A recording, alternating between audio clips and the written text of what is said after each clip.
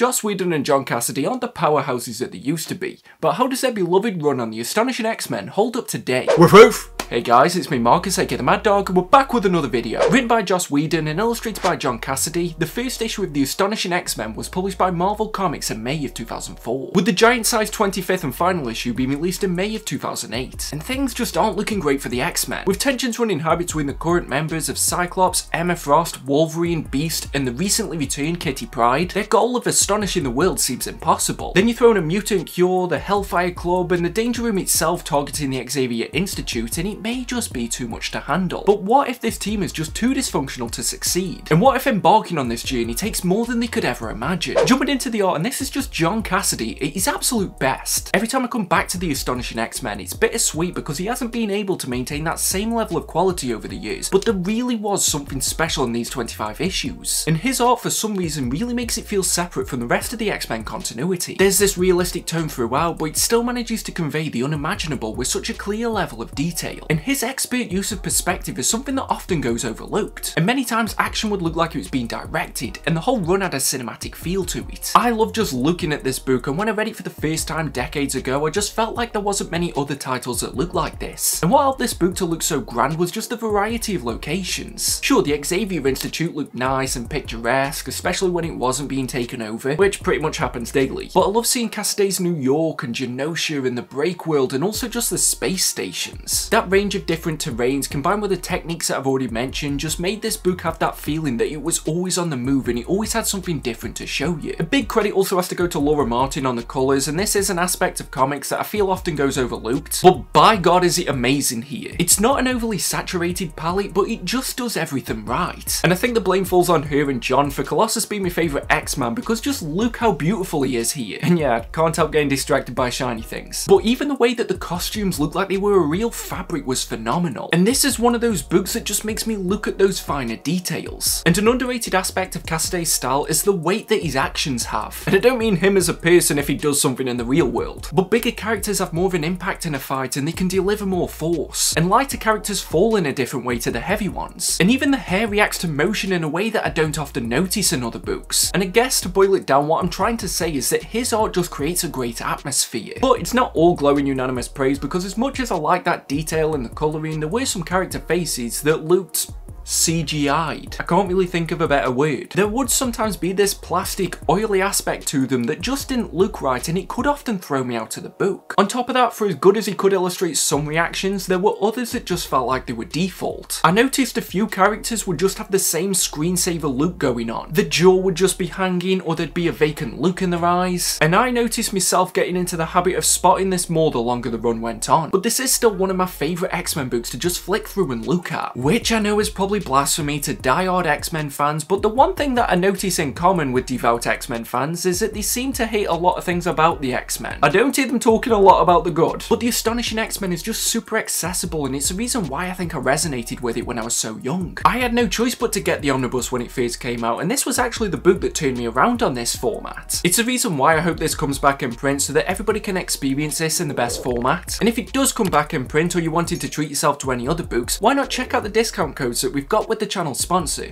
Organic Price Books. They've got great packaging, fast shipping, and amazing customer services, and if you use code WOOFWOOF, you'll get $2 off your order. And if you're ordering 3 or more books and you want them to be delivered together, make sure you use code WOOFWOOF, ship it together for 5% off your entire order. Don't worry, you can just copy and paste them from the description down below, and you can use these codes as many times as you like. Jumping into the story section now, and when I included this book on my Where to Start X-Men when I was very new to this channel, I had a few people saying that Astonishing wasn't a good jumping on point, because there's a few references to some of the stuff that happens in the new X-Men, but I still think this is one of the best X-Men books you can read, whether you're an old reader or new. This was the first X-Men title that I read outside of the Ultimate Universe, so maybe I don't have the best perspective, but I went into this reading quite cautious because I know it has kind of fallen a bit out of public favour now, and I'm worried that maybe it hasn't aged as well. But even with that in mind, I still loved this run, and what I always forget is just how insane the pace is, without it ever feeling like there isn't ample opportunity for key characters character moments, and I flew through this book in just a couple of readings. Because a barrier for me when I was growing up with the X-Men was just that there was way too many members. And I felt like I'd read one X-Men book and there'd be people I didn't know, and then I'd jump into another and I was still a bit confused. And even going back to this title now, it still feels like a breath of fresh air. I didn't really appreciate this when I was growing up, but it's great just reading an X-Men book that doesn't need to pause itself every couple of issues for some kind of event that's going on, or require me to read 8 other X-Men books that were coming out in the same month. There's just Astonishing X-Men, and there's a complete story for you if you just want to read this. But when I reviewed House of M last year, I still knew who these characters were and at which point they'd been plucked out of. And I have to respect its commitment to telling the story that it wanted to, and almost pretty much giving a middle finger to the rest of the Marvel universe. It doesn't care if you've got a civil war going on. If you've got a World War Hulk, deal with it on your own. And admittedly, that was probably a wise decision in hindsight because of how delayed some of these issues were. Kitty Pryde was the clear star to me, and Whedon made the smart move of making her our perspective when the book began. It was a reintroduction into the Xavier Institute, and now that I'm more versed in the X-Men universe, it's nice seeing her step into the teacher role. The hostility between her and Emma was fantastic, and there was this sense that anything could happen at any time between them. And more so, I just appreciated that for once a reformed villain of the team wasn't completely forgiven. Like, let's be honest, the majority of the X-Men members have gone against the team at some point, yet no one seems to second guess it. And because of that, and also the reveal at the end of issue 1, it made Emma one of the most fascinating characters to watch. But the smartest move that Whedon made with her character is reminding us of who she really is. That she is this person that we should really be keeping at arm's length, but instead she's in bed with the leader. And not the Hulk villain, that's a book that I don't want to read. Speaking of which, Cyclops was great in the beginning of this. I do think he fell off a bit towards the halfway mark, especially during the Hellfire Club and the Breakworld arcs, but early on it was fun getting to see him be a real leader without the constant reassurance of Professor X. That authoritative approach that he took really reminded me of the Scott that I saw in Avengers vs X-Men and House of M, whereas in earlier X-Men stories it always feels like he's more of a prefect than the guy in charge. But like I said, after the halfway mark, he takes a bit of a backseat and only really appears for a big moment or two, and overall he just doesn't feel as important as some of the other members. But I believe a very smart move was to not make this all about Wolverine, and some people might hate me for saying that, but they still had him as a prominent member of both the Xavier Institute and the X-Men. I do feel like there were some shortcomings with Logan, especially during the Hellfire Club story, but they put him into one of his best roles as a mentor to a younger mutant. And that doesn't diminish his presence, he's still got amazing action scenes and he got to do the fastball special, so he was still Wolverine at his core, but he didn't become yet another book that was pretty much Wolverine featuring the X-Men. I do wish that Beast had more of a presence throughout this run. Whedon did a great job of balancing all of the members in the opening arc, and it was where Hank got the most chance to shine. Having a founding member of the X-Men be conflicted towards this cure and not sure if they themselves should take it or if it's something that shouldn't even exist made this a far more interesting story than if they just said that it was bad because it hurts mutants. The debate it brought up between Hank and Logan was interesting as well, and the added element of Beast having the second mutation at the same time was great. And I liked how it even put me in a situation where I'm wondering if this would have been the best decision for him. But it is just a shame that after the initial arc he pretty much just becomes the science exposition guy. And spoilers for a 20-year-old series, but Astonishing X-Men is the reason why I love Colossus so much. His entrance made it feel like he was supposed to be a core member of this team from the beginning, and the journey that he went on and how integral he was to the finale of this story, along with his and Kitty's relationship being the only romantic duo that I was actually rooting for, meant that a lot of the greatness of this run and what I love about it the most was because of Colossus, yet I don't hear many people talking about him. And thank God he was in this. I still think it would have been entertaining without him, but if he wasn't in this series when I was as young as I read it, who knows if I would have still developed bigger X here and just constantly feel like I'm puny. But one element of the characters that I did find myself wanting more from was the villains. Ord, Danger and the Hellfire Club did allow for interesting stories to happen, but just considering how focused it was on having a smaller X-Men team, I just would have liked if it could have incorporated a Magneto or more from the Brotherhood of Mutants, or maybe somebody like a Mr. Sinister. Like, it doesn't ruin my enjoyment of the series, because in case you couldn't gather already, I quite like this run of Astonishing X-Men, but I just think it could have elevated it to that next level and prepared me more for the X-Men universe when I was a new reader. In saying that though, I did love how at first each villain felt like they were just going to be the nemesis of that arc, but Whedon carried them forward so that they all tied back together at the end. And not doing so in a way that it just felt like he didn't know what to do with the character, he always felt like there was a plan going on. And with him mostly being a TV show writer before this, I think it really highlights his strengths to be able to have a story going on episode by episode, but also plot things out for a full season. This, along with what I spoke about in the arc section, really made it feel like I was watching a TV show. It just gave me that feeling as I was going through the run that everything that I was reading was going to matter in the grand scheme of things, and you don't really get to say that too often. But I also just like how much personality there was throughout this series. It's become a bit of a meme now when we think of the MCU and all the quips that seem to be happening all the time, and sure, in Astonishing X-Men, it doesn't always feel in line when a character like Emma Frost or Beast is delivering some kind of quip, but 9 times out of 10 it doesn't feel as awkward in this. I know what a monumental compliment that is for me, but I do feel like the Whedon style dialogue that a lot of people are negative towards now does work well in Astonishing X-Men because it is balanced out. It isn't a constant joke fest, but when it does happen it feels like it's at the right moment. But I don't think that this series is perfect, and it's weird because there's nothing that I feel is outright bad, but there's just a few times where it seems to trip over itself. For example, the last arc in the Break World was a bit of a slog until we got to the finale, and it's just more confusing than anything because we'd already established this prophecy and this conflict had been going on throughout the entire run, so I don't really know why it needed to slow itself down here. And considering this is supposed to be the big crescendo for this story, it does just feel like we're following a few separate plot lines and it never really has much overlap. And even worse than that, the storylines just seem to be waiting around for the plot to happen. And it's a bit disappointing because when the plot does decide to happen, it's really entertaining and it's what I expect from this series. I just wish it would have been a bit more consistent leading up to that. I also wasn't a fan of the Freaky Friday style personality swaps that happened during the Hellfire Club arc. Maybe it's just Whedon relying on one of the most cliched plot devices in TV show history, but it really overstayed its welcome, having Wolverine being this cowering child and Beast being a literal beast. It was funny at first, but I was glad when this was over. The only saving grace of it was that it really gave Kitty a moment to shine, and also homage one of the coolest X-Men moments. But I think they still could have done that without needing to drag this on for so long. And I can't lie, to use a TV show metaphor again, this definitely felt like a filler episode. Also, they introduced this character, Agent Brand, into the run, and I'm not sure if there was some kind of behind the scenes thing happening, which is why she was forced into this so much, but I didn't enjoy the majority of her scenes. Early on, we get a moment of Cyclops talking to Nick Fury to remind us that the wider Marvel universe still exists, and that they still pretty much hate the X-Men. But then it felt like they knew that they couldn't bring him back, so they just made a space version of him. Agent Brand could have been more interesting if they'd used her a bit more sparingly, as it often felt like the Sword storyline was there to just remind you that Order existed. But if anything, I just felt like it took too much time away from the X-Men with very little payoff. And it's weird because the last Marvel run that I reviewed was Venom by Donny Cates, and it feels like Agent Brand is just the adult version of Dylan. Yet I even have to eat my own words there because he did something in the last issue that actually made me quite a fan of Agent Brand. Despite those earlier problems that I had with the character, they left her in a position where I wanted to see where her story was going to go. Additionally, despite I would recommend this to a new reader, there's some references in this that haven't aged as well as the rest of the book. Like, I know she was never really anyone's favourite person, but why did Marvel just keep bagging on Paris Hilton during this time? I thought that was just an anomaly in Matt Fraction's Iron Man run, but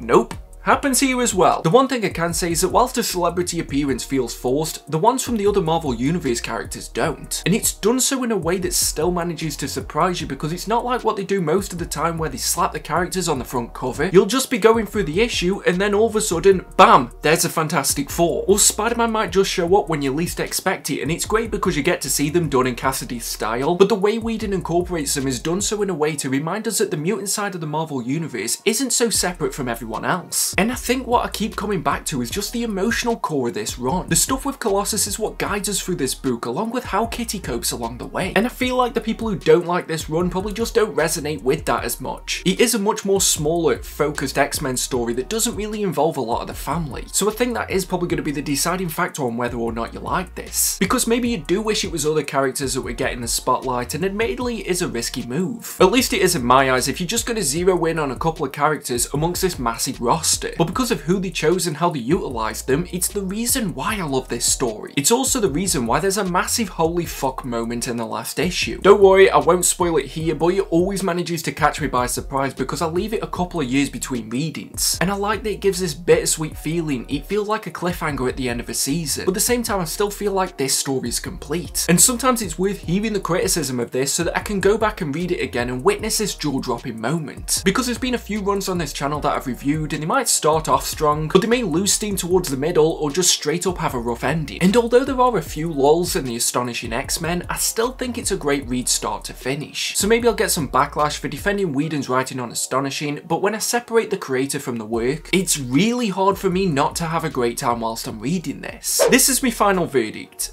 And I believe in most cases, a property should be allowed to stand on its own 2 feet regardless of the later actions of the creator. I am hoping that it's just the vocal minority that shits on the Astonishing X-Men, because I've revisited Whedon and Cassaday's rendition of the mutant superhero team countless times, and I've enjoyed it more so after every single reading. The stories are frantic, exciting, yet meaningful, which means that after the 25 issues of this run are done, you feel like you've gone on a journey with these characters, in a way that often doesn't get to happen with a monthly title, or biannual with how this was published. It has a great emotional core, unforgettable moments, and an art style that's so good that it becomes my default version of some of these characters. If it wasn't for this run, I don't think I'd be as much of a fan of the X-Men, and I hope it continues to introduce new readers to this fantastic part of the Marvel universe. And I'm not trying to sit here and condone any of the things that Joss Whedon has been accused of, I'm just judging it on the book that we've got here because it is fantastic. Is it textbook X-Men? Maybe not, but maybe that's also the reason why it stands out so much. So yeah, I may get some backlash because of this, but I'm going to give the Astonishing X-Men a very high score